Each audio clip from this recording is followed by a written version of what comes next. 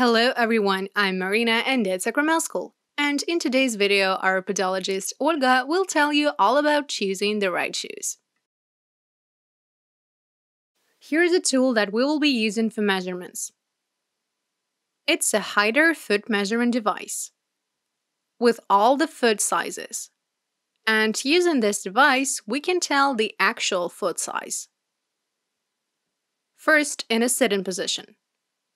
We need to measure a resting foot. Now, using the device, we measure it by the big toe. So, in a resting state, our model's left foot is size 8. Now let's switch to a dynamic state. Our model needs to stand up, and we will see how walking changes her foot size.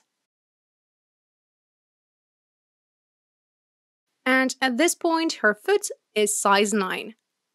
So in a walking state, feet get one size bigger, which means that buying shoes, my model should go for size 9. This change is caused by longitudinal platypodia. If it wasn't for it, it would go only half a size up.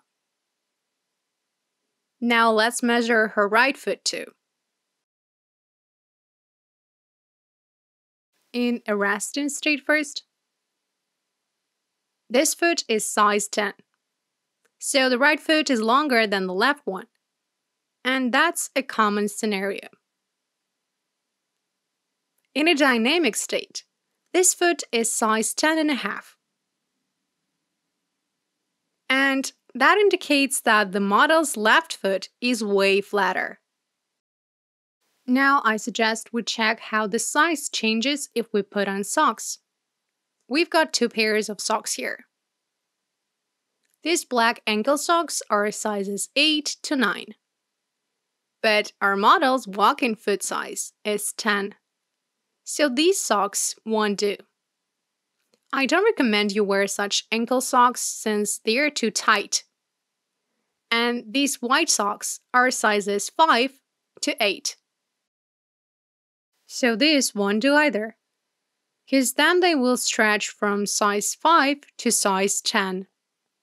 And that will feel too tight. So the sock size should match the foot size. The sock should be 100% cotton. And these particular ones are made with addition of polyamide or polyester. So these are not breathing. And I recommend you choose 100% cotton socks to avoid sweating and other negative consequences. Let's apply this sock to the foot. It ends at the 5th toe level, so it will get pulled over the remaining length. The right foot is size 10, so let's put on the sock and see if it changes. Look how in this sock, the model's foot got one size smaller. It is size 9 now. So her toes are packed tight inside, which leads to deformation. Now let's compare it to the ankle sock. Do you like manicure and nail extensions? If you do, join my new online course on nail sculpting from 0 to pro and get your certificate. The course is available worldwide. For more information, click the link in the description box below. We'll put it on the same foot.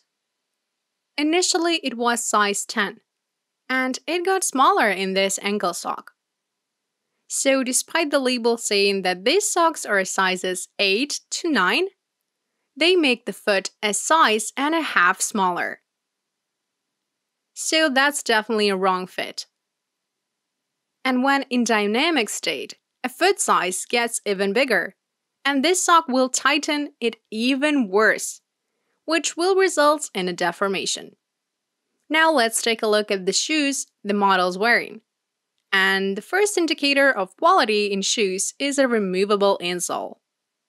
It can be easily replaced with an orthopedic one. Sometimes we can see toe prints on it while walking. And there should be some space left to the border of the insole, about 1 to 1.5 centimeters. On some insoles, they mark a toe position. Same goes for choosing children's shoes. if a toe print is too close to the edge line, it means that it's time to get new shoes. So how do we know if a shoe size fits? Let's place the foot on the insole and check. Here there is almost no space left for the big toe. So this shoe fits by the width, but not by the length.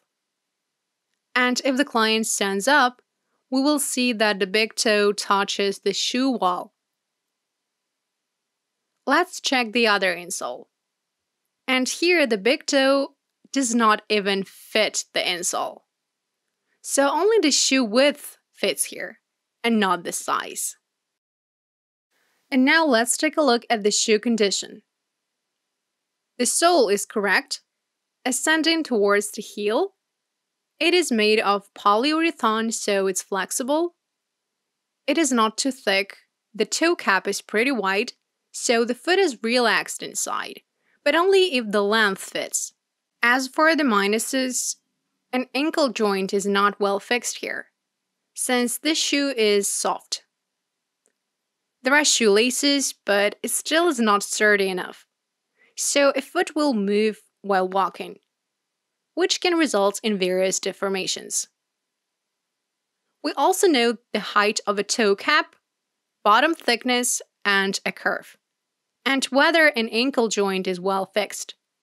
So if you take all these factors into account, your shoes will last really long without causing any troubles. Please give this video a big thumbs up if you found it helpful, and I wish you all success in your work. Bye bye.